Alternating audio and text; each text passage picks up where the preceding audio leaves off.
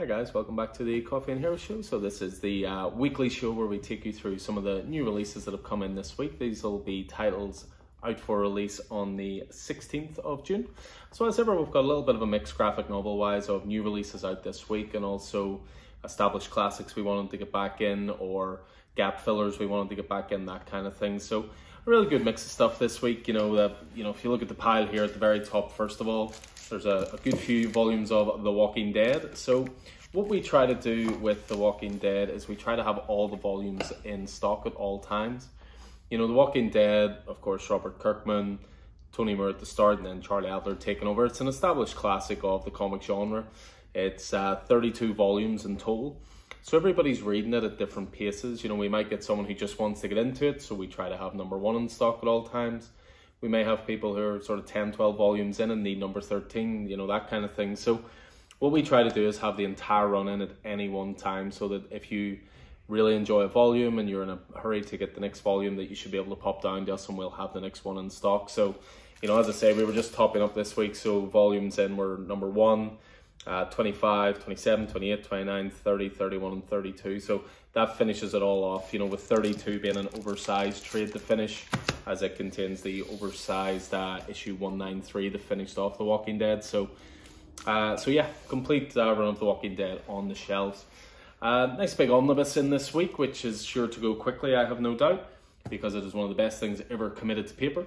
So this is the Batman run. This is volume 1 by Scott Snyder and Greg Capullo. So this was their new 52 run. With this one, you're essentially getting issues 0 to 33. So that's going to cover your Court of Owls, your City of Owls, your Death of the Family, your Year Zero as well, or 0 year. I always say Year Zero. 0 year, as well as some of the annuals at that time, and also 1 or 2 of the Villains Month issues as well. So this is Batman at its absolute best. It's dark mystery, there's horror in here, there's great action, there's great Bat Family stuff. It really is one of the absolute best runs you will ever see. The RRP in this one comes in at 110, but again, we always like to try and do our best with prices. We know we can't compete with the likes of Amazon and so on and so forth, whatever, but we'll always do our best to keep our prices as low as possible. So it's a 110 RRP, but we sell it at 100. But again, it's great value because you're getting nearly 40 issues there, so £2.50 an issue, and genuinely one of the best Batman runs, in my humble opinion, of all time. So that's that. Next up, we have a graphic novel. So we have Godzilla. This is a collection of 3 different series. It goes under the name of Unnatural Disasters. So what you've got here is a collection containing Godzilla Legends, Godzilla in Hell, and Godzilla Rage Against Time. This includes work from creators such as James Stokoe, Chris Mowry, Ulysses Farinas, Simon Gain, Dave Watchter, and more. So the Godzilla stuff is flying out at the moment. It never seems to be big, massive print runs when it comes to the IDW Godzilla stuff. So we tend to get them in, they tend to disappear quickly. But if you're a Godzilla fan, that's a great way to read them. Instead of collecting those 3 individual volumes, you've essentially got the equivalent of an omnibus there. A little restock then, we have Hellblazer Rise and Fall. So this was a DC Black Label title. This is written by our good friend Tom Taylor with art by Derek Robertson, so co-creator of The Boys. This was a 3-volume series. This was excellent, so it was nice to read a bit of Hellblazer that you could just jump straight into it. They've collected all of the Constantine Hellblazer omnibuses together, and that's still coming out. It's around 30 volumes in or something like that, so there's a lot to that. But it's great just to have a great one-off story. Really cool art. If you're a football fan as well, there's some little nods to Liverpool in here, as Tom Taylor's an unashamed Liverpool fan. But yeah, it's a really good title. Don't hold that against them, by the way. But yeah, really, really cool one-shot series. And again, another great example of Black Label. Black Label is designed to be just stories you can jump straight into. You don't need to have read anything previous, and everything you need to know about that continuity or that world is contained within. Definitely one of the ones I'm looking forward to most this week. There is, of course, a copy in my box. So we have Deceased: Hope at World's End. So Deceased has been a favourite of mine ever since it came out again. Tom Taylor, notice a pattern here, on writing duties with this one. But you had Deceased, then you have Deceased Unkillables, and then Deceased Dead Planet. And there was a digital only one, which has now become digital first, series called Hope at World's End. And I stayed away from it all. I just wanted to read it once it got collected into a hardcover trade. So There was 15 chapters to this in total, which I think is about the equivalent of about 5 issues in normal standard comic terms. So looking forward to this. This is the only DCeased I haven't read yet, so it's nice to get some original content there. We have the next hardcover out from James Tynion's run. So James Tynion, of course, took over Batman at number 86. First story arc is available in hardcover, Their Dark Designs. The second story arc is also available, Joker War. And then this is the third one that introduces a character called Ghostmaker, and it goes under the name Ghost Stories. Again, he's knocking it out of the park, Tynion, at the moment. This one is predominantly drawn by Guillaume March. We have also some great stuff in here from James Stokoe, who's an artist I'm a big fan of, because not only does this contain the next Batman issues you need, which is 101 to 105, but it also contains Batman Annual number 5. And then there's also a story that's been taken out, Detective 1027, that's important to Tynion's run. So they keep releasing these really nicely as well. Lovely hardcovers, great spine design for us OCD freaks. Everything matches up really, really nicely, so get on that. We have a little bit of Winter Soldier love now. So this is a story arc called The Bitter March. This was a 5-issue mini-series written by Rick Remender, who of course I'm a fan of given his Deadly Class run. And with this one, this is like a Cold War era set Winter Soldier story. Really, really good. I've collected all the single issues of that. I keep getting told this is fantastic, and it's probably pretty timely, this coming in. So this is the first volume of Loki, Agent of Asgard. This is written by Al Ewing, and the artist on this is actually Lee Garbey, who's an artist we enjoy through Shadecraft, and also did a series called Skyward. And I've been told this is one of the best Loki runs. I don't know if there's certain elements of it have been taken for the TV show. We still haven't watched them. We will watch it soon. Probably when episode 2 comes out, and just do a double header on that. But this is basically containing Loki, Agent of Asgard 1 to 5, and also some material from All New Marvel Now .1. So some good creators on that, so I've no doubt that is a good run. This is an intriguing looking one. This is a new graphic out this week called Jim Lives, the mystery of the lead singer of The Doors and the 27 Club. So for anybody who doesn't know, the 27 Club is essentially this very sad club in music of talented musicians who died at the age of 27. And contained within that was Jim Morrison, you know, Kurt Cobain's another as an example. But there's these graphic novels coming out at the moment, original graphic novels, which are being called the Conspiracy Trilogy.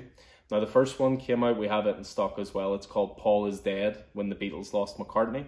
And this is the second chapter in that Conspiracy Trilogy. So when a correspondent for a popular American newspaper vanishes during a research assignment, his father ventures into the lush colours of a foreign land to find him. His only clue, one final enigmatic message. Jim Morrison isn't dead. He's hiding out here in Italy. I saw him with my own eyes. So yeah, look, and I've copied that for myself. I think that sounds really, really cool.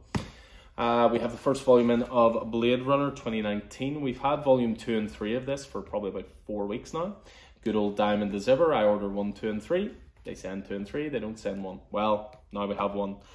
There's been some really, really good stuff. This is written by Michael Green, art by Mike Johnson, and there's been some wonderful stuff in the Blade Runner universe in graphic novels, especially the Blade Runner Origin stuff that is coming out in single issues at the moment. But if you fancy jumping into the Blade Runner world, this is done with a lot of care and attention and a lot of great nods for fans as well.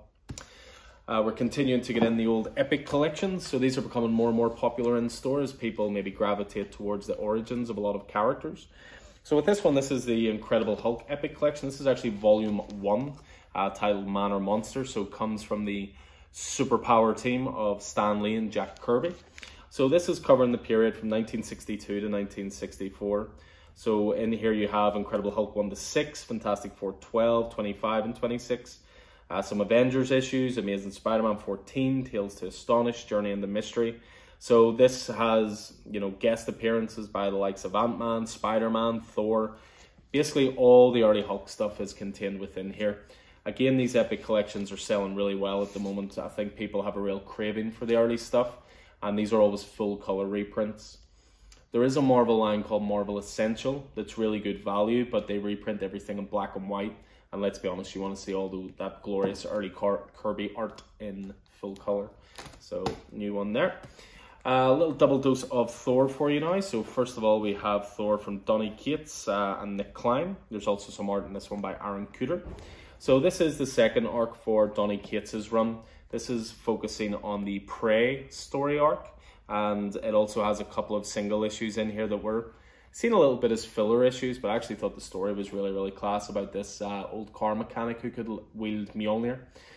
So really, really cool storyline. And then the 6 issues with Prey, with everything with Donald Blake, is fantastic. Good horror Thor, that.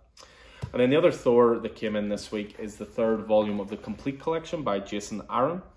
These are another couple of volumes that seem to sell out really quickly and also go out of print really quickly. Like, trying to get the first 2 volumes of this at the moment, the Jason Aaron run, is proving a little tricky. I've been trying to resource them for the store. But this is essentially Jason Aaron, and this is the arc where Jane Foster takes over. This is the Lady Thor stuff. I would imagine a lot of this is going to be coming up in Thor Love and Thunder. Some great artists working on this. You've got Russell Dauterman, who went on to do War of the Realms, and Steve Epting as well, who's a favourite artist of mine, especially for a series called Velvet that he worked on with Ed Brubaker. But I'm sure there are many out there who will point me to his Marvel work before that. So that's that. A couple then just to finish off. So we have the first Future State graphic novel collection coming out. So I really like the spine design of this. I really think they've put a bit of effort into this, and it's all going to line up nicely. So this is Future State, the next Batman. This is predominantly the stuff written by Oscar winner John Ridley and art by Laura Braga. And there's a lot of content in this. So there is, you've got Future State, the next Batman 1 to 4. You've also Future State Nightwing 1 and 2. And material from Future State Dark Detective 1 and 3 as well. So, you know, as well as the next Batman stuff in here, you've got stories starring Batgirl, Grifter, The Outsiders, the Gotham City Sirens, and the Arkham Knights. I really enjoyed Future State, and I think this is a great way to actually read Future State with everything collected all together. And they're basically collecting them, as far as I'm aware, through different cities, so to speak. So you'll have all the Gotham stuff all in one book. Although it will actually be 2 books because there's Dark Detective still to come. But then you've got like the Metropolis stuff, so you'll have all the Superman, the Super Family stuff together. And then you have all the Justice League, Suicide Squad, all the team books together as well. But this is the first collection out, so that's out this week. A favourite indie title actually of mine, this was one that I really talked a lot about on the podcast and highly, highly recommend. This is an Aftershock title called Kaiju Score, which is essentially all about these master criminals trying to pull off a heist during a kaiju attack. In this world, basically, you can almost time kaiju activity and know when they're going to come up. And obviously, if kaijus enter a city, people go running, banks are left empty, apartments are left empty, there's no witnesses around.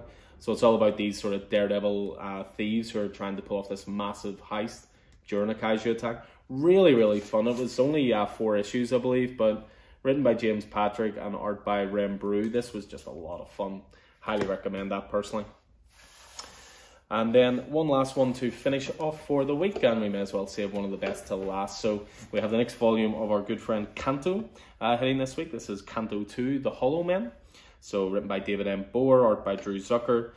This is the first new material that's come out in graphic novels since the announcement that this is going to be adapted into an animated film, I believe. And it's just such a great story. I mean, we talk about Kanto all the time. We recommend it all the time. And the second volume was just as good as the first.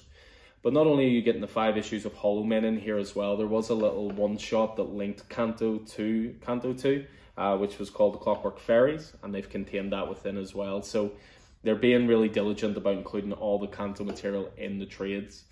There is currently a mini-series called Kanto and the City of Giants, which is 3 issues, and then that's going to lead to Kanto 3, Lionhearted. So there's clearly big plans for our little Tin Knight, and when it's this good, why wouldn't there be? So Kanto 2 out this week as well.